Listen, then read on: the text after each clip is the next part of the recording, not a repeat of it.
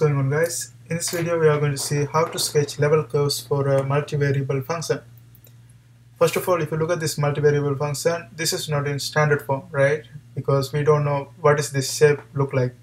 Now in order to find the standard form, what we can do is we can rearrange this equation and see whether we get something standard like ellipsoid or paraboloid or something like that. Now to do that, what we can do is, first of all, we can eliminate the square root. To eliminate this one, I'm going to square both sides. So this is going to be c square is equal to 1 minus x square over 4 minus y square.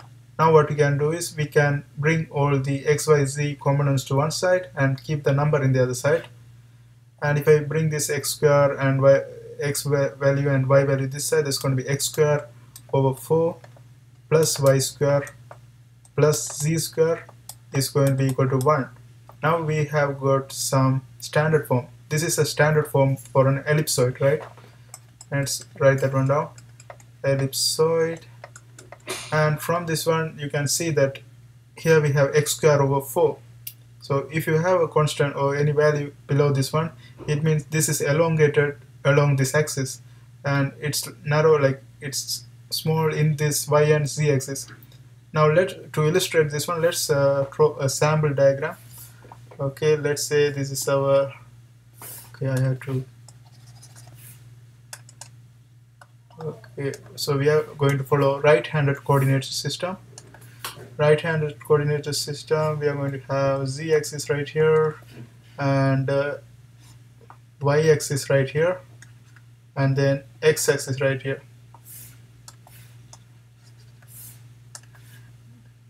X-axis right here, right? And you have to be careful, if you put x right here, the y go inside, right? So that's the thing you have to remember. And let's draw our 3D graph.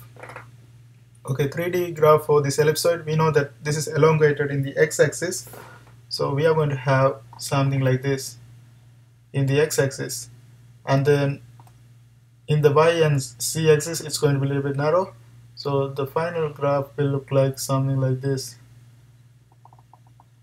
Okay, and this is like, it's not better illustrated, but it's good to have some idea how it's going to look like. And here you can see that as we slice this one along this xy plane, because if we want to draw level curves, we have to consider xy plane. Level curves is basically like flat, like when you look this one from top, how it's going to appear in the xy plane. And here you can see that if you slice this one in xy plane, in the origin you are going to have a big ellipse shape, and as you go down you are going to get smaller ellipse shapes. So here we are going to have small ellipse shape and small ellipse shape, and also after this above also we will get small ellipse shapes. Now in order to draw this level curves, we are going to put it in xy plane. Now let's go ahead and draw our xy plane. Okay, so here we have an y-axis, x-axis, and here we are going to have ellipses. Okay, let's draw some ellipses. So ellipses, it will, okay, the ellipses will go like this.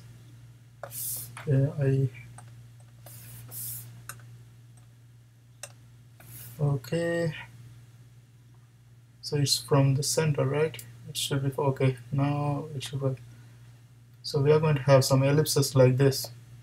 So this is going to be the level sketch for this 3D diagram. Now if you want to find, like if you want to express this one algebraically, we can do one thing, like whenever you have this standard form, you have to make this one into constant. So let's say that this is our equation, so this is going to be x square plus 4 plus y square. Instead of z square, we are going to put c, constant square, equal to 1. And if we start from 0, let's say c is 0, start from 0, we are going to have x square over 4 plus y square is equal to 1, right? you can see this is an equation for an ellipse, right? And if you move, like if you put 1 for the constant, you will get x square plus 4 plus y square, and this is going to be 1 square. 1 square is 1, and if you move to the other side, that's going to be negative 1. 1 minus 1, we are going to get 0.